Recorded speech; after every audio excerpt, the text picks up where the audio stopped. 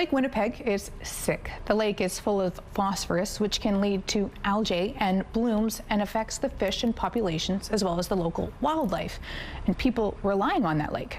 A team of researchers at the University of Manitoba is looking at how climate change and airborne particles like pollen, dust, and wildfire smoke can also negatively affect that lake.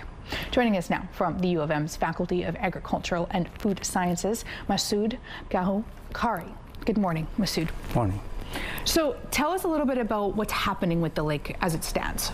Okay, so over the past 50 years, the loading of phosphorus over Lake Winnipeg has nearly doubled. And that has effect on excess phosphorus loading to lake and causing lots of algae blooms. And algae blooms can act as a blanket over water, Lake Winnipeg water, and cause a source of problem. And even worse, when algae die and take apart, we have more serious problem for lake. So long story short, we should think about reducing phosphorus loading to Lake Winnipeg. How can this happen? So most of our research mainly focused on, let's say, how much phosphorus coming through rivers and runoff, and not much attention about another pathway of transporting phosphorus, which is air. So air also can transport phosphorus. And for Lake Winnipeg, even though we do have some estimation for, let's say, atmospheric deposition over Lake Winnipeg, but that has some weaknesses. The first one is that estimation is based on another lake, very small lake in another province, Alberta, and that belongs to the 80s, 90s. So we decided to just have some local estimation for the lake itself and define this process and define this research.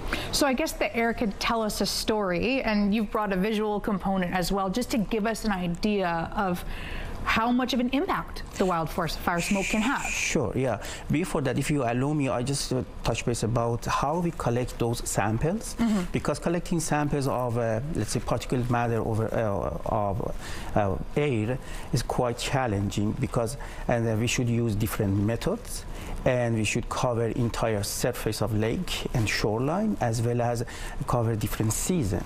So in order to cover cover the entire surface of Lake Winnipeg, Lake Winnipeg Research Consortium likely provide us a good platform, NEMEO, the big scientific ship, and we use that, and while they just cover entire surface through different seasons, spring, summer, and fall, we were there and install our equipment, and this just past spring cruise, we were there, and wildfire was happening in the north region of Lake Winnipeg. So I bring two samples collected by, let's say, active sampler.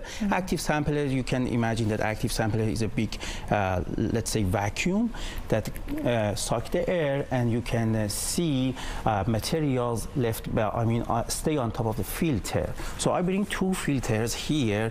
The first one in my right-hand side belongs to filter when the wind direction coming from south, and then left side is the filter which represent when the wind direction coming from the north, which we had wildfire. Yeah. Very profound difference in the color and also in the signature.